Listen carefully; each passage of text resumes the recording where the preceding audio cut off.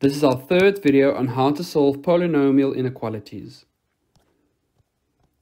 In our first video, we solved a quadratic inequality by plotting the critical values on the number line.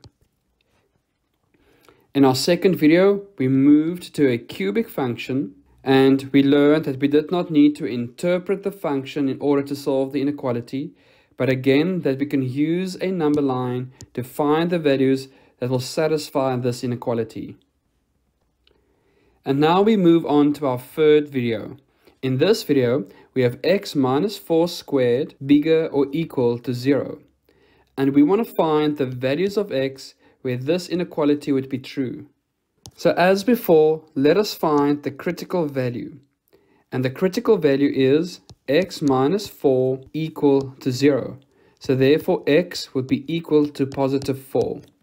And if we follow the same pattern as before, we can plot this value on a number line. But what is different in this video is that we only have one critical value.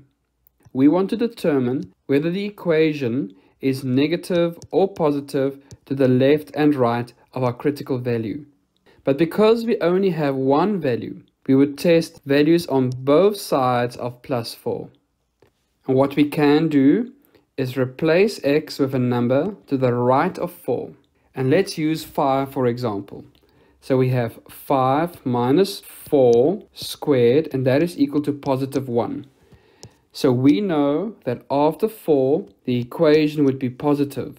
But notice what will happen on the left. It will not automatically be negative because we only have one critical value. So let's test, for example, x equal to 3.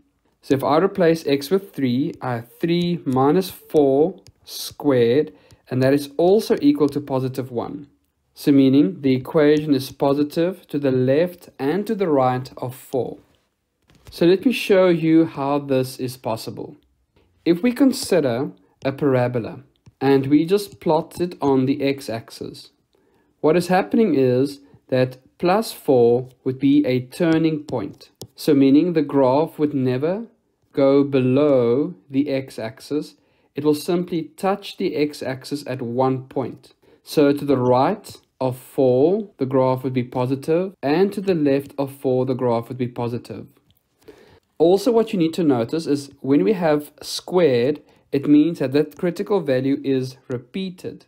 And when it is repeated, the sign undergoes a double change.